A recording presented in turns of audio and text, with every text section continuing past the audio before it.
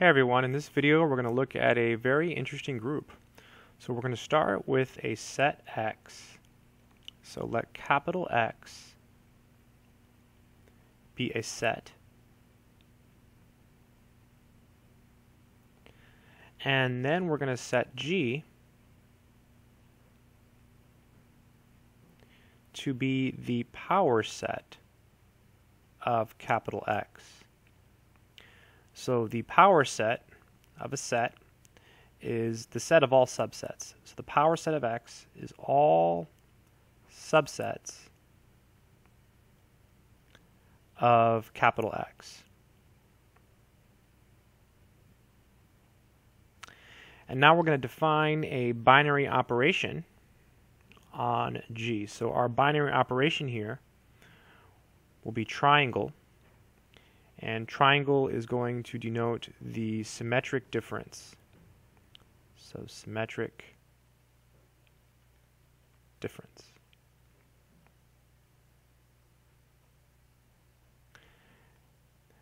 Recall, what is triangle? So given a set A and B in G, we look at A symmetric difference B, and this is the set of all elements that are in A but not B, union with all the elements in B but not A. So it's all of the elements that are in exactly one of A and B, okay, but not in both. And we've already shown that this is associative. In a previous video, there's a proof that triangle is associative. It's a very, very beautiful proof, so I encourage you to look at that if you're interested. So triangle is associative, so associativity is satisfied. 2. The empty set is a subset of X, so it's certainly in G. And it is the identity element. It is the identity element. Since, given any element A in G, if we look at the empty set symmetric difference A, let's look at what that is.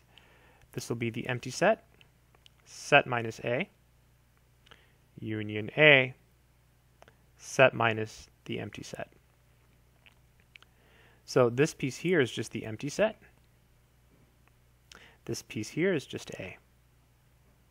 And when you union the empty set and A, you just get A.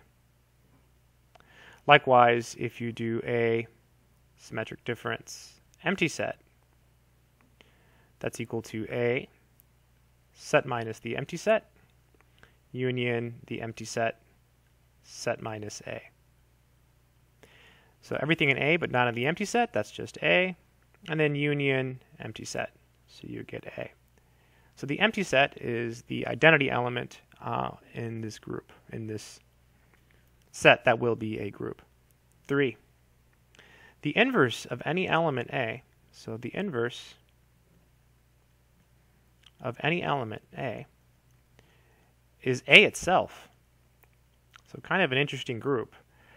Every element is its own inverse. And this is since for all A in G, which is the power set of X, if we look at A triangle A, that's everything in A, set minus A, union A, set minus A. So that's going to be the empty set, union with the empty set, which is the empty set.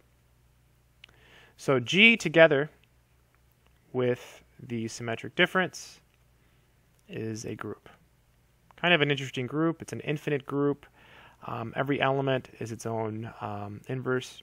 Well, it's infinite if X is infinite, right? So you have an infinite group Then you look at all the subsets of X, then that's also, if you have an infinite set and you look at all the subsets of X, that's also an infinite set. So you have an infinite group where every element is its own inverse. Kind of cool. That's it.